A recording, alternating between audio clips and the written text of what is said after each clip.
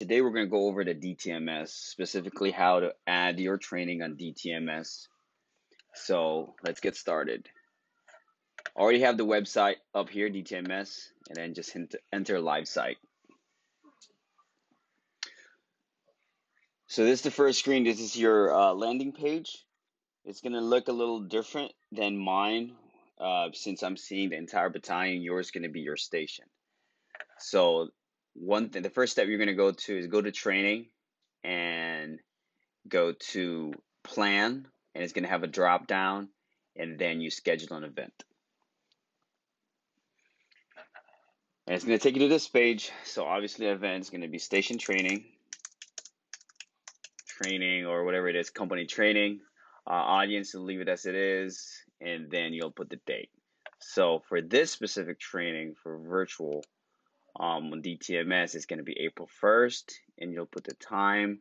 So let's do 1300 to 1330.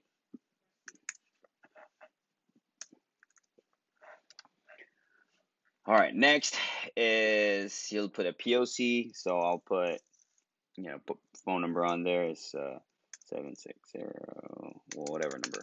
Yeah. All right. And then a training, so start trainers, Sergeant First Class Fergus, and you can put your alternate. We'll put Master Sergeant Hollis. And that's it. And you hit save. Once you save, it's going to give you more options.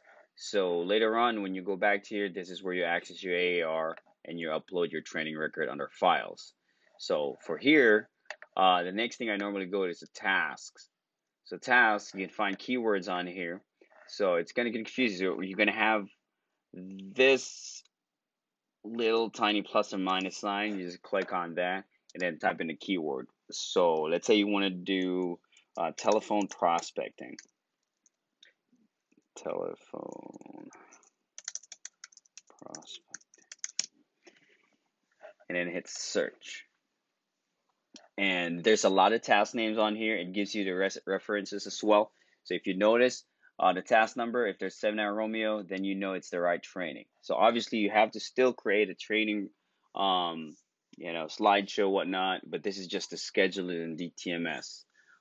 So for this, you're going to click whichever training you want to do, and you add the selected task. And you can add more to it. So for example, your station training is, you're going to go over conduct telephone prospecting, and then let's say NCOER. You can find it here too. Just add it on there, and then you can edit the time. So if your training schedule is from 13 to 1400, you want to do 30 minutes of telephone prospecting and another 30 minutes, whatever training it is, you can change it up here. Okay.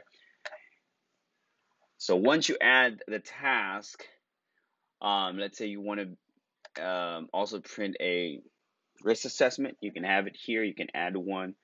But for me, I'll go over the roster. Now, you can only create a roster if you actually add a task. And if you don't add a task, you want to generalize, you just want the training out there, then you can't create a roster. However, you can print a sign-in sheet. So on the roster, to add your soldiers on here, you basically just, if you see the plus and minus, click on that one.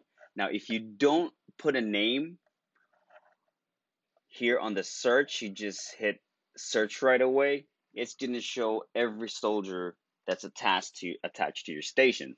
So you just click everybody that is going to be on that training, required to be on that training, right? So I'm not going to do that here. So what I'm going to do is just look for my name. And then it's going to show there's 2 Vargases. So this is me right here, and you're going to add to roster. So for you, since you're in the station, all you want to do, just don't put a name on there. Just hit search, add all your soldiers, and then you just created a roster. Once you created a roster, all the soldiers' names are going to show up here. And then this icon right here, which is Excel, you click that one. Then it's going to open up in Excel. You print that. It's basically just says name, unit, rank, signature. That's your sign-in roster. So once you're done, then you go ahead and do your training. Once you do your training, then you go back here. Now, I want to show you, because it's kind of difficult to see where the training is. So this is already added, right? So you're done the training, you got your signing roster, now you're getting ready to complete your training. So then you'd go to your calendar.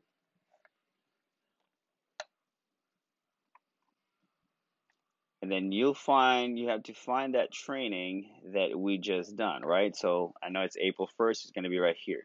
Now, the crazy thing is sometimes when you just kind of hover over it, it just gives you all this information. And if you click on it, nothing happens. What you need to do really is right click on that specific training. It's going to give you more option, and you just go to view event details. And it's going to take you right back here. Okay.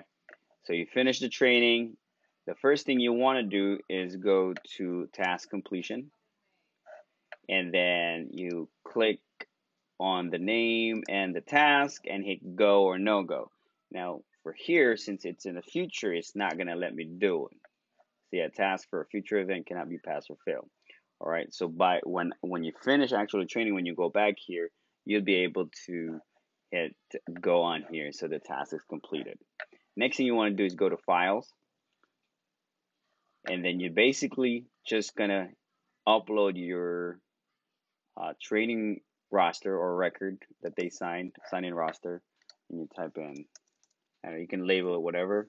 There goes sign in roster, and just do telephone prospecting, whatever training you've done, or it doesn't matter what you put.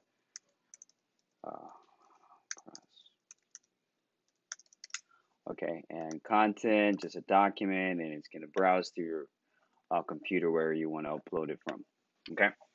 Once that's done, then the final steps go back to general, and then you do your AAR. Obviously, but at this point, you already took down notes after your training was complete about the AAR, and you just type in all that stuff. You document it, right? So in the future, you just go back to this training and kind of look at your AAR to help you prepare for your next training, and that you can schedule it.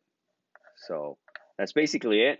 What you want to do if your battle rhythm is you have stations training once a week, you just create it maybe for an entire month, add those training on there, and just go back to calendar, and then here calendar, and then you find that training and you do the same thing. Okay, so if you have any questions, you can email me. But we're gonna go over this this video. This is just for you to view ahead, so you have an idea what we're going to be talking about on Wednesday, April 1st.